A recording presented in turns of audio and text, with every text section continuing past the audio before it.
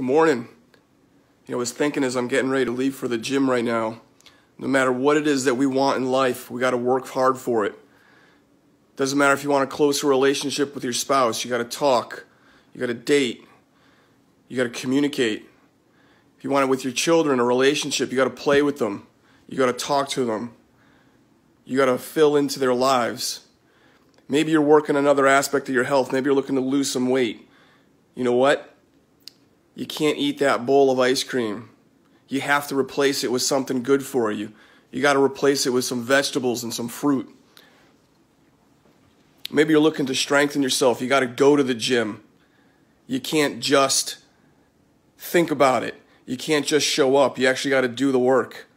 If you want a closer relationship with God, you got to pray. You got to read. You got to communicate. You got to listen. Everything that we do in life requires some level of work. Maybe you're coming into the office. Maybe you're going to a doctor and you're looking for some help with a certain problem you've got going on. You know what? You got to get on the table. You got to follow the instructions. You got to do what your doctor tells you to do. You got to have fun with the whole process, no less, because if it's not fun, you're not going to want to do it. And then once you get on the table and once you get adjusted, if you're coming into the office, you got to follow through in the recommendations that we give you. So we love you. We hope you enjoyed this message. Have a happy, healthy day.